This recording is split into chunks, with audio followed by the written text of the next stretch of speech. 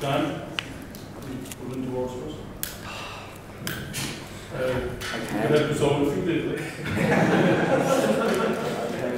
It's surreal. I really do feel like somebody's just going to shake me and wake me. This has all just been a crazy dream. I suppose the fact that it was so tough and so hard earned, I think makes it all the more special as well, you know. We stood that onslaught that came not in the first 20 minutes, but in the last 20 minutes. The storm was a little late, I suppose, you know, but God, it was tough.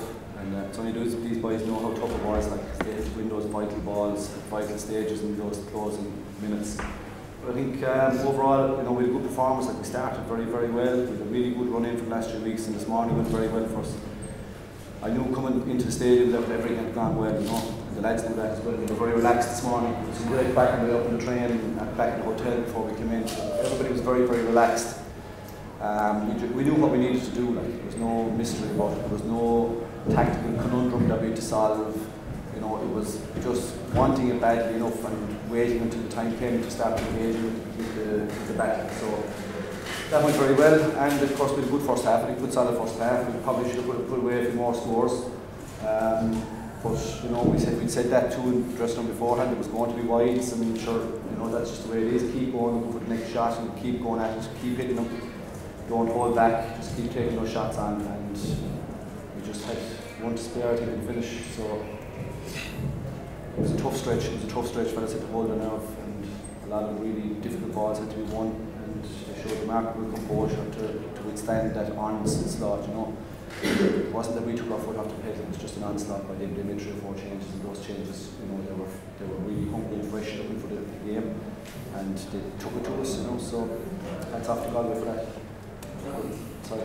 Can you put in words what was going through the mind of Canning taking that last 3 and was dropping the first square? I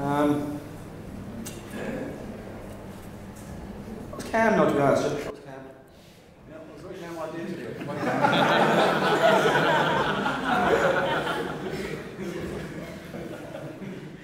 was really calm. We were looking at it. And wait to see what kind of difference in his eyes was. Sure, he's done it so many days for Galway. I don't think anyone will cast any aspersions on him, you know. He's been a phenomenal hurler, phenomenal leader. Just an incredible hurler. One for the ages. I don't think anyone should hold that shot against him, that's for sure. He more than played his part today against Galway. He was excellent.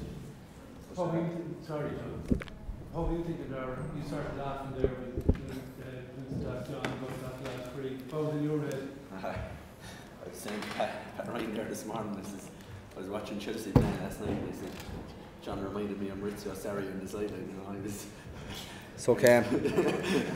I know, look, yeah, I suppose, you know, when you're hiding my head inside the towel, I was watching that freely, you know, I was there coming off, and I was just, you know, you're looking at probably one of the greatest hurlers of all time, stepping over a ball, like I remember last year. Tipperary played him in the semi-final and he got a free in that same position, the ball came back out to him, that's all I was worried about, but Tom Conlon was there, like, you know, and Tom has been a great leader, like, you know, and I suppose, you know, he was able to redeem himself from what happened earlier in the year, there today, like, that was some vital ball to bring out there at the end, like, gee, man, that's, have the coolness in the head, like, just catch it there, because, you know, you beat Johnny Glynn inside, like, anything could have happened, you know. Yeah, sure, listen, it was there, you know, we had a few injuries, that's the bottom line, you know, we had them ourselves, you know,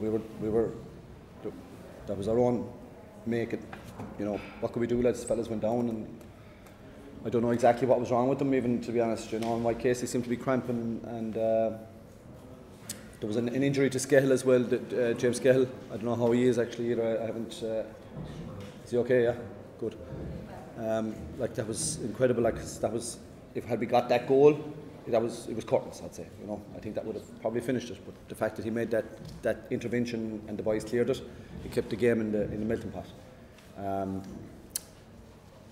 Yeah, sorry. What was the question? I'm lost. My head is gone. Sorry. Yeah, no, I wasn't surprised at all. No, I partly guessed it was going to be something substantial. Yeah. Oh, Jesus, sure. Our heart is jumping out of our chest like throughout the whole thing, you know. But at the same time, you're trying to block out the noise, as it were, and try and think as clearly as you possibly can, and try and see what's actually happening in front of you, you know. Like it's new to us all, like, you know. It's not the easiest place to be, boys, believe me. I wouldn't recommend the job. Now that has been achieved, John, you can allow yourself to accept the kind of the way the history that, you know, has been taken off on your shoulders today. Absolutely, yeah. Good, sure, listen, it's just an awful pity it took so long, really, because there were such fantastic teams there back in the 80s, 80, 81, 94, 96, 2007, like, and even those groups would have fancied themselves other years, but due to the knockout situation, so they were great teams, like, you know, great players, and just various bits and pieces just didn't go for them on those occasions, and it's a pity it took so long, but I'm just delighted to be involved with this particular group. It's a great privilege and honour for me to be, I suppose, the spokesperson for this particular group, and I never thought, you know, going back over the last 7, 8, 9 years, that this is where it would end up, but somebody else had plans, I suppose. You know, it is what it is. And we've worked hard, like, I suppose, you know. We've worked extremely hard. We've made massive sacrifices. Both the players and the management. Huge sacrifices. And we've got our reward, I suppose, at the end of the day now. John, you had the start of Galway you would have had in the last 3 or 4 years. How was it? How much did you hone in on the start? Sure, we just wanted to get into the game, really, wasn't it, Darragh? That was all. You know, we didn't want to stream away. I didn't actually want to get a massive lead up early doors at all, because it becomes an awful weight on you when it starts to close down, as we saw with the 8-point lead in the finish. Like, it's an incredible thing, you know, when a lead is going away and the momentum is shifted back to the opposition, and it's so difficult to actually stunt that momentum and reverse it and respond to it. And we've spoken about that all year as well, the need to respond at key moments in games when things have gone against you. Richie Hogan's goal and Thurles, you know. Here against Cork, you know, 6 points down, 11 minutes on the clock, you know, something had to happen. Like, you know, we had to respond. And, you know, sometimes when you have a big lead, and when it starts to trickle a bit, and it closes a little bit, and the crowd sense the blood, you know, we had it ourselves with Cork, you know, the crowd smelt it, we smelt it, you probably smelt it above, you could see the thing was slipping a bit. And today it slipped a bit, but we just managed to squeeze enough of a response to hold our ground. Like that key ball that Tom caught, the key ball that Graham won and got the point off. You know, we managed to win just enough balls in that closing period and get those shots off and you know, deter Galway and I suppose withstand that onslaught that came at the finish.